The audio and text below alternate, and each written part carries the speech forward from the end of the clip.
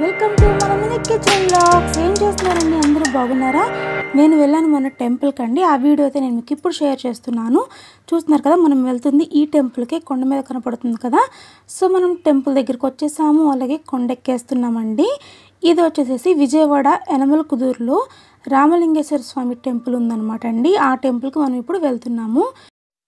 ఈ టెంపుల్ అయితే కనుక చాలా బాగుంటుందండి. చాలా ప్రశాంతంగా ఉంటుంది ఈ టెంపుల్కి కనుక వస్తే. నేనైతే ఎవ్రీ ఇయర్ వస్తానండి, కార్తీక మాసంలో ఎస్పెషల్లీ. ఈ మెట్ల మార్గం ద్వారా కూడా మనము టెంపుల్లోకి ఎంటర్ అవ్వచ్చు అనమాట. కొండ మార్గం ఉంది, అలాగే మెట్ల మార్గం ఉంది.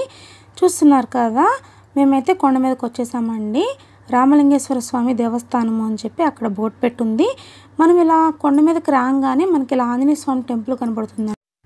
ఎంట్రన్స్లో ఆంజనేయ స్వామి టెంపుల్ ఇలా కనపడుతుందండి. ఇంకా పక్కన చూస్తే కనుక నాగేంద్ర స్వామి పుట్ట కనపడుతుంది అనమాట. ఇదేనండి ఆ పుట్ట. ఇప్పుడు మీకు ఒకసారి సరౌండింగ్స్ చూపిస్తున్నాను. మనమైతే కనుక వచ్చింది ఈ మార్గం ద్వారా అండి. ఇది కొండ మీదకి ఎక్కే మార్గం.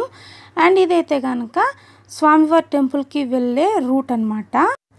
అండ్ ఇప్పుడైతే కనుక మనం వెళ్తున్నాము దీపారాధన చేసుకోవడానికండి. చూస్తున్నారు కదా, ఇక్కడికి వచ్చేస్తే నేను దీపారాధన చేయడానికి. దీపారాధన అనేది కంపల్సరీగా కార్తీక మాసంలో చేస్తే చాలా మంచిదండి. సో నేనైతే దీపం పెట్టేశాను. చూడండి, సరౌండింగ్స్ మొత్తం ఇలా ఉంది. ఇప్పుడు మనం ఎంటర్ అవుతున్నాము టెంపుల్లోకి. మనం టెంపుల్లోకి వెళ్ళంగానే ఇలా ధ్వజస్తంభం కనపడుతుందండి. సో ఒకసారి ప్రదక్షిణ చేద్దాం కదా అని చెప్పి ప్రదక్షిణ చేస్తున్నామండి. చూస్తున్నారు కదా ఎంత స్పేషియస్గా ఉందో టెంపుల్. ఇప్పుడు కనపడుతుందంతా కూడా మెయిన్ టెంపుల్ అనమాట. ఇప్పుడైతే మనం ప్రదక్షిణ చేస్తున్నాము. ఇలాగా చుట్టూరా కూడా చిన్న దేవుళ్ళని ఇట్లా పెట్టుంచారండి. దేవుళ్ళ ప్రతిమల్ని అలా పెట్టుంచారు.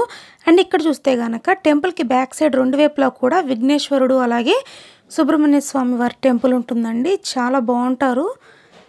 చూస్తున్నారు కదా విఘ్నేశ్వరుణ్ణి. ఇక్కడ దండం పెట్టుకున్న తర్వాత మళ్ళీ మనం ప్రదక్షిణ కంటిన్యూ చేద్దాం. ఇటువైపు చూసారంటే కనుక సుబ్రహ్మణ్య స్వామి అండి. ఇద్దరిని కూడా అటువైపు ఇటువైపు పెట్టారనమాట టెంపుల్కి బ్యాక్ సైడ్. చాలా బాగుంటుంది ఈ రెండు టెంపుల్స్ కూడా.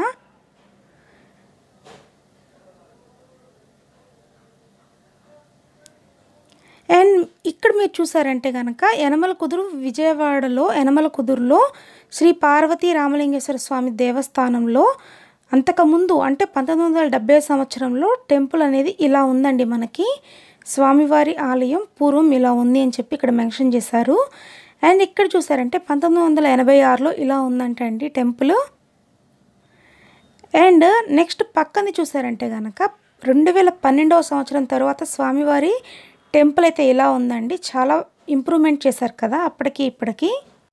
ఇందాక నేను మీకు చెప్పడం మర్చిపోయాను, ధ్వజస్తంభానికన్నా ముందుగా ఇలా నాగేంద్ర స్వామి పడగలు అలాగే వేప చెట్టు రావ చెట్టు కనపడుతూ ఉంటాయండి. దీనికైతే ముడుపులు కూడా కట్టారు చాలామంది. ఆ తర్వాతే ధ్వజస్తంభం కనపడుతుంది అనమాట మనకి. చూడండి ఎంత పెద్ద ధ్వజస్తంభము కదా. ధ్వజస్తంభానికి ఎదురుగా పెద్ద నందీశ్వరుడు ఉంటారండి. అదిగోండి చూస్తున్నారు కదా, పెద్ద నందీశ్వరుడు ఉంటారు ఈ టెంపుల్లో. అలాగే పార్వతీదేవి కూడా ఉంటారనమాట. ఒకవైపున స్వామివారి టెంపుల్కి ఒకవైపున పార్వతీదేవి ఉంటారు. అండ్ నాకైతే శివాలయంలో రామలింగేశ్వర స్వామిని మీకు చూపించడం వీలు కాలేదండి, కెమెరా నాట్ అలౌడ్ అన్నారు. బట్ కానీ నేను ఏదో ఒక విధంగా ఆ కొంచెం క్లిప్ని అయితే తీయగలిగాను. చూస్తున్నారు కదా, ఇదే నేను మీకు చూపించిన పెద్ద నందీశ్వరుడు అండి. చాలా పెద్ద నందీశ్వరుడు. చాలా బాగుంటాడనమాట ఈ నందీశ్వరుడు అయితే. ఇక్కడైతే కొంచెం సేపు నేను ఉన్నాను, ఎందుకంటే నాకు ఈ స్పాట్ అంటే చాలా ఇష్టం అనమాట. ఇక్కడ నుంచి ఉంటే కింద మనకి బిల్డింగ్స్ కానీ అన్నీ చాలా బాగా కనపడుతూ ఉంటాయి. ఒకప్పుడైతే కనుక ఈ రామలింగేశ్వర నగర్ స్వామి టెంపుల్ని పెట్టిన తర్వాత కొంచెం పర్వాలేదండి. అంతకుముందు ఈ ప్లేస్లో అసలు ఏమీ ఉండేవి కాదు. ఇది చూస్తున్నారు కదా, మనం ఇటు నుంచే వచ్చామన్నమాట టెంపుల్కి. అండ్ అటు నుంచి వస్తే నెక్స్ట్ ఇట్లా మనం లోపలికి ఎంటర్ అయ్యాము. నాకు మాత్రం ఎప్పుడు ఈ టెంపుల్కి వచ్చినా కూడా చాలా ప్లెజెంట్గా అనిపిస్తూ ఉంటుందన్నమాట. మనకి ఏదైనా స్ట్రెస్ ఉన్నా కూడా ఇలా టెంపుల్స్కి వెళ్ళామంటే కాసేపు కూర్చున్నామంటే కనుక టెంపుల్స్లో స్ట్రెస్ అనేది తగ్గిపోతుంది. ఇందక్కడ నేను మీకు కొండ మీదకి ఎంటర్ అయ్యేటప్పుడు చూపించాను కదా స్టెప్స్, అవే స్టెప్స్ ఇక్కడ కలుస్తాయండి. ఇది టెంపుల్ బ్యాక్ సైడ్ అనమాట. మొత్తం అసలుకి చాలా బాగుంటుంది టెంపుల్ అయితే. చూస్తున్నారు కదా అక్కడ ఎన్ని బిల్డింగ్స్ పడ్డాయో ఇప్పుడు.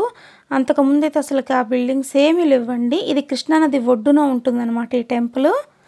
మీకు కనపడుతున్నాయి కదా, వాటర్ కొంచెం కనపడుతున్నాయి అంతే. చూడండి ఎన్ని బిల్డింగ్స్ లేచినాయో యనమల కుదురులో. ఇదివరకు అసలు ఇలా ఉండేదే కాదండి, మొత్తం నార్మల్గా ఉండేదన్నమాట. అసలు బిల్డింగ్స్ అనేవి లేవు, అందరూ ఫ్లాట్స్ కొనుక్కుని ఇలాగా కట్టేసుకున్నారు. 2012లో ఈ టెంపుల్ ఎలా ఉంది అన్నది మీకు చూపించాను కదండి. బట్ ఇప్పుడు ఏంటంటే ఇంకా బాగా ఎక్స్టెన్షన్ చేసి ఇంకా బాగా కట్టారండి, ఇంకా పెంచుతున్నారనమాట. ఈ టెంపుల్కి ఇంకా స్పేస్ పెంచుతున్నారు, చాలా బాగుందండి. ఇప్పుడు మనం వెళ్తున్నాము టెంపుల్కి బ్యాక్ సైడ్, అంటే మేము ఎటు నుంచి వచ్చాము అన్నది నేను మీకు ఇప్పుడు చూపిస్తాను. చూస్తున్నారు కదా, నేను వచ్చాను ఇటువైపు నుంచి అండి. బ్యాక్ సైడ్ కూడా చూడండి ఎన్ని బిల్డింగ్స్ పడిపోయినాయో కదా. ఇవన్నీ కూడా అసలుకి మొత్తం అపార్ట్మెంట్సేనండి. అపార్ట్మెంట్స్ చాలా ఎక్కువగా పడినాయి. ఆ చివర కనపడుతుంది కదా, అదంతా కూడా కృష్ణానది అనమాట. ఇంకా మీరు ఇక్కడ చూస్తున్నట్లయితే అటు ఇటు చెట్లు మధ్యలో కాలువలా కనపడుతుంది కదా, ఇటు పక్కన ఒక రోడ్లా కనపడుతుంది కదండి, హైవే అది. ఆ హైవే దగ్గరే మేము ఉంటాము. ఆ హైవే దగ్గర మా హౌస్ ఉంటుందండి. సో నేను వచ్చిన రూట్ అయితే కనుక అటు నుంచి అనమాట, మీకు అర్థం అవడం కోసం నేను చూపిస్తున్నాను. అండ్ ఇది అయితే కనుక కృష్ణానది ఒక పాయ అనమాట అండి. చెప్పాలంటే కనుక నదిలోనే, కృష్ణానది ఒడ్డున ఈ అపార్ట్మెంట్స్ అనేవి లేచినాయి అన్నమాట, అంటే కట్టారు. ఈ టెంపుల్ కూడా కృష్ణానది ఒడ్డునే ఉంటుంది. అండ్ ఇక్కడ చూసారంటే కనుక యాగశాలండి, అంటే హోమం అవి చేస్తూ ఉంటారు కదా. సో అదనమాట, ఇక్కడ చాలా బాగుంటుందండి. డెఫినెట్గా ఇంతవరకు ఎవరైనా సరే రాకపోతే ఒక్కసారి వచ్చి రామలింగేశ్వర స్వామిని దర్శనం చేసుకుని వెళ్ళండి, చాలా ప్రశాంతంగా అనిపిస్తుంది మీకు కూడా. ఓకేనా, మనం ఎంట్రన్స్లో చూసాం కదా ఆంజనేయ స్వామిని, ఆ ఆంజనేయ స్వామి దగ్గరికి ఇప్పుడు వెళ్ళామన్నమాట. నెక్స్ట్ అయితే కనుక నాగేంద్ర స్వామి పుట్ట, ఇక్కడ కూడా దర్శనం చేసేసుకుని ఇంకైతే మేము వెళ్ళిపోయామండి. ఎందుకంటే మా వారు ఆఫీస్కి వెళ్ళిపోవాలి కదా మళ్ళీ, అందుకని చెప్పి దర్శనం చేసుకుని వెంటనే వెళ్ళిపోయాం. ఎంట్రన్స్లో నేను మీకు చూపించాను కదా శివయ్యని, సో అక్కడ కొన్ని పిక్స్ని దిగామన్నమాట. అండ్ ఇప్పుడైతే కనుక మేము ఇంటికి వెళ్ళిపోతున్నాము. చూస్తున్నారు కదండి, మీకు బ్యాక్ సైడ్ కనపడుతుంది కదా కొండ మీద టెంపుల్, ఆ టెంపుల్కే మనం ఇప్పుడు వెళ్ళొచ్చాము. మీకు నచ్చిందండి ఈ వీడియో? ఒకవేళ నచ్చితే కనుక ప్లీజ్ లైక్ చేయండి, షేర్ చేయండి, అలాగే కామెంట్ కూడా చేయండి. సబ్స్క్రైబ్ చేయడం మాత్రం అస్సలు మర్చిపోద్దండి. సబ్స్క్రైబ్ పక్కనే బెల్ ఐకాన్ కూడా ట్యాప్ చేయండి. Thanks for watching.